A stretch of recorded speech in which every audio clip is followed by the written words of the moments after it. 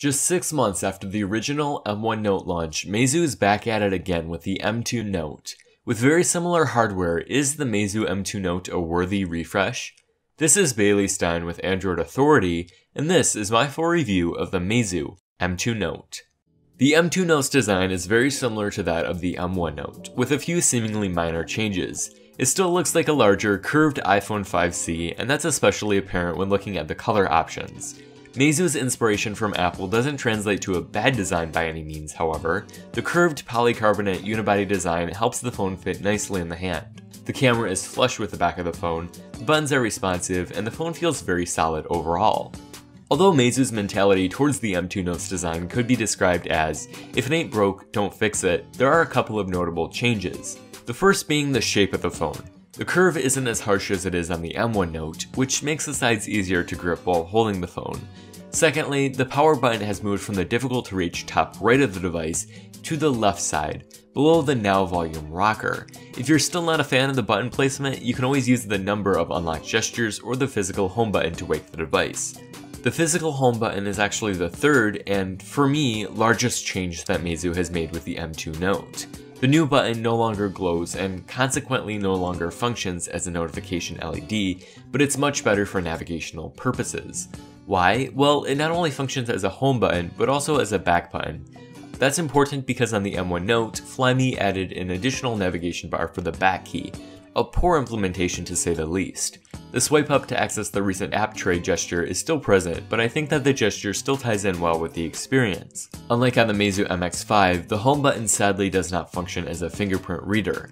MEIZU did add a traditional notification LED though to the left of the earpiece and 5-megapixel front-facing camera.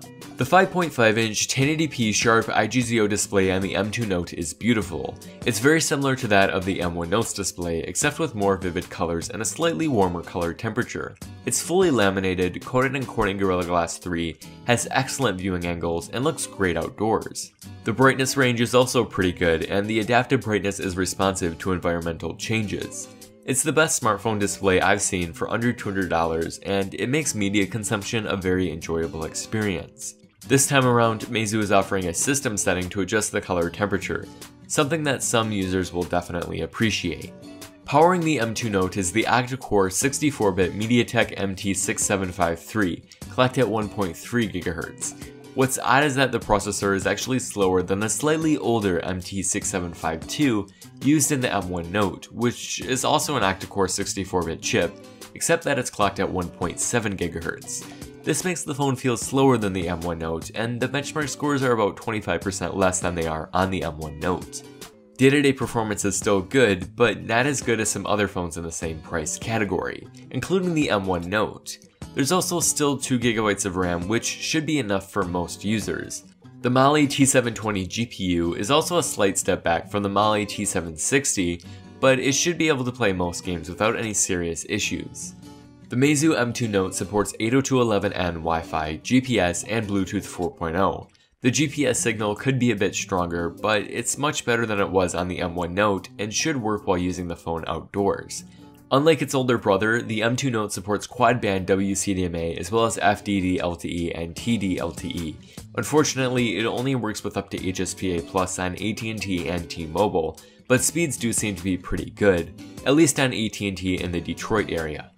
The side-firing speaker sounds exactly like it does on the M1 Note, fairly loud but distorted at full volume.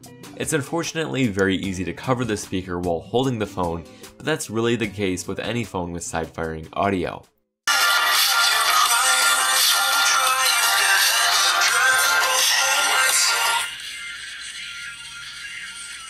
There is an internal 3100 mAh battery, which in my testing lasted through a full day of heavy use.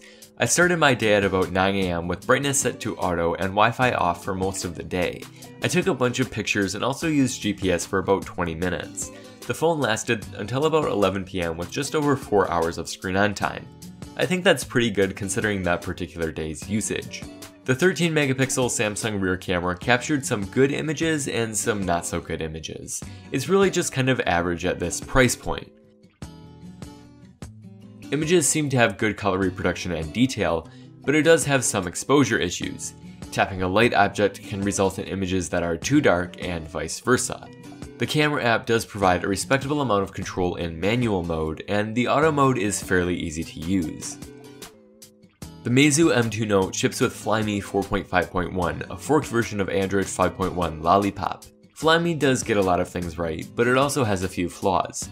I'll start with a list of the positives. The gesture wake-up settings are great. Letter gestures can be customized and the phone executes gestures very quickly. I like how you can choose which apps you want to launch when swiping left or right at the lock screen. The custom icons used for Flyme's launcher are actually pretty good, and you can always turn them off in the settings. The system apps are all beautifully designed, the music app has a large collection of free-to-stream music, and the Tips app is very informative. Smart Touch is kind of cool, the included power saving modes go beyond what is offered in stock Android, and the Flyme 4.2 cursor bug has been fixed in 4.5. Finally, the animations throughout the operating system, despite taking some obvious inspiration from a certain fruity tech company, are consistent and provide a very nice visual experience. Now to the negatives. The lock screen doesn't display your notifications, the launcher does not include an app drawer, and the phone ships with a bunch of useless Chinese apps, which thankfully can be uninstalled. The notification tray still lacks the settings shortcut, so if you want to access the settings, you have to go home first and then find the settings app. The settings app itself is a very watered down version compared to stock Android, and the pre-installed keyboard isn't very good for English users. Unfortunately, many apps and features require you to either speak Chinese or live in China. You can't buy any music subscriptions, apps, or themes, and the voice assistant and drive mode are both limited to the Chinese language. There's also a lack of Google Play services out of the box. Some retailers will install these services for you, but if you perform a factory reset, you'll likely lose them.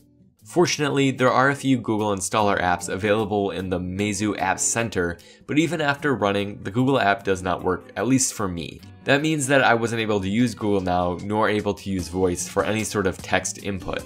I realized that the phone wasn't intended for markets outside of China, but I think that MEIZU could have at least made the experience better for non-Chinese speaking users. The MEIZU M2note is available through many online third-party resellers starting at about $160. Color options include white, gray, blue, and pink. There are 16 and 32GB variants, but if that's not enough, you can always expand it using a microSD card, up to 128GB. Just keep in mind that you're going to lose one of the SIM slots if you choose to do so. The MEIZU M2note is a great phone which improves on the already solid M1 Note. Although MEIZU's update comes just months after the initial release of the M1 Note, the changes made in the M2 Note are relatively minor and should not upset M1 Note users. The M2 Note is really just a slightly better version of the M1 Note, with more refined edges. With a comfortable design, excellent display, and great battery life, the M2 Note shines in areas where most other budget devices don't. That's not to say it's without its flaws, however, as the performance is disappointing, the camera is still about average, and the Flyme software experience could be better for non-Chinese users. If you can deal